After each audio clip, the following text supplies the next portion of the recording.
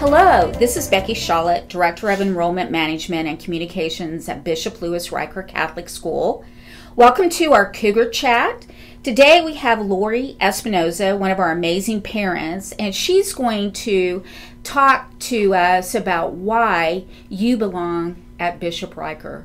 Lori, hello. Hey, Becky. How are you doing today? Good. It's great to be here. Isn't it, though? Yeah, Yes. It's such a beautiful day, and it's a It is Friday. pretty. I know. Friday, as yes. they call it at the pre-K here. Yes, yes. Well, anyway, thank you so much for coming and doing our Cougar Chat.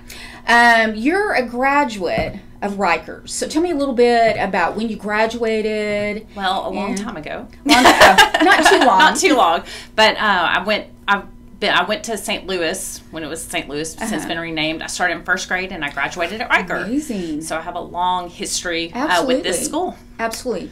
So tell me about your fondest memory, whether it be at St. Louis or at the high school. Well, my friends. I still have friends that were my friends in first grade. So several of them, and I have close relationships. I see them today. So besides education and being involved at Reicher, which I think is still a thing now, Absolutely. You learn so much that you bring into your life, that I bring into my daily life as a mom, as a pharmacist. I've had a great foundation, and I know it started here. I love that. I love that. Now, you're on the other side of the spectrum. Yes, You're a parent. You're a parent, so you have two beautiful children Yes. here. And tell me a little bit about their age, what grade they're in, So I have their journey here. So I have Ryan, who's a third grader, and he started in kindergarten.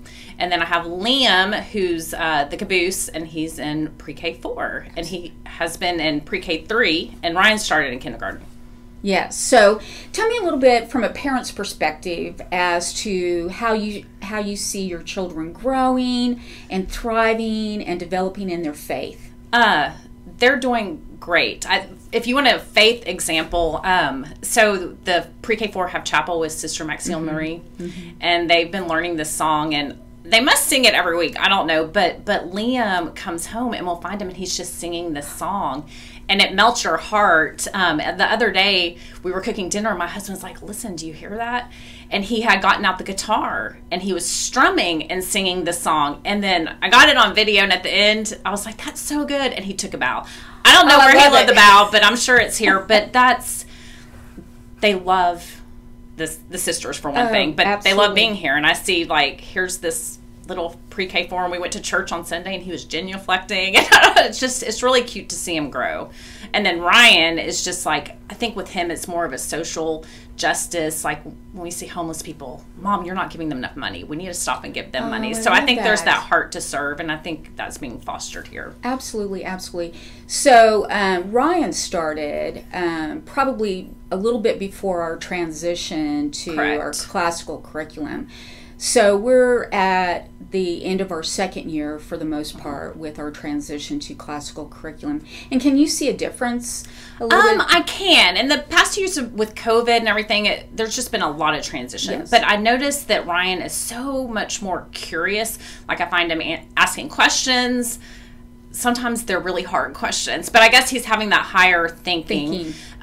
One thing I've noticed is this year Miss Jackson has them reciting poetry. They memorize a poem every week. And at first I thought this would be something he's not going to like. You know, he loves it, and he's doing so well at it. And I really saw it come full circle over spring break. We were at the Houston Zoo, and we were looking at the tigers. And then all of a sudden I heard Ryan chanting something under his breath. I'm like, "What are you doing?" And he's reciting The Tiger, which was a poem that he learned at the beginning of the year.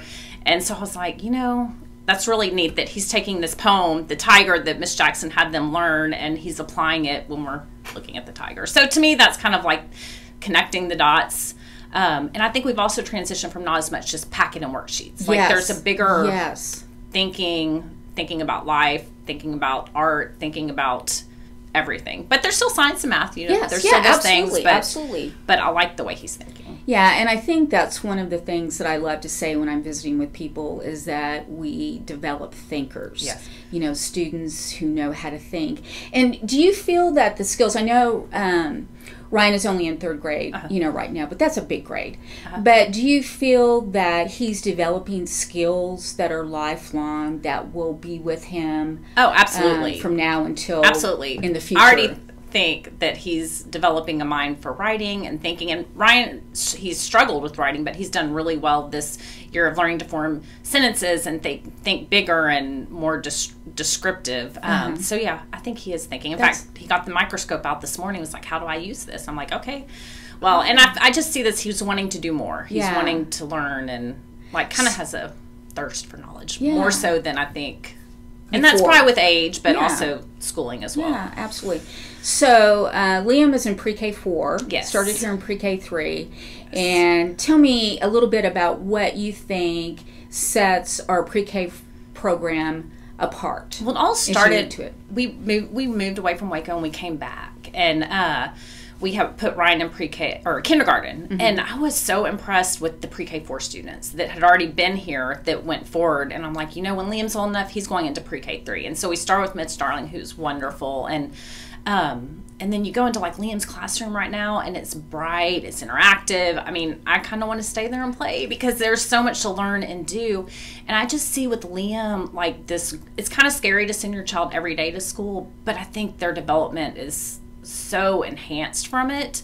I think with Ryan, I was like, I don't want him to go to school every day. With Liam, I'm like, he needs to go to school every day because it just develops that independence. Like Liam's very independent, and I know it's because of school. And I know that the teachers here are fantastic. They're experienced, and I think they love the kids like their own. Absolutely. So genuinely, love them. And you know, the junior high teachers know the pre-K 4 students. So I think there's that whole sense of community that you get with Bishop Lewis Reicher. Yeah, I think that's just amazing. And Lori, I want to thank you so much for coming in today and sharing with us why you love Bishop Reicher Catholic School. I was happy to do that. Thank you so much. All right, thanks. Bye. Bye.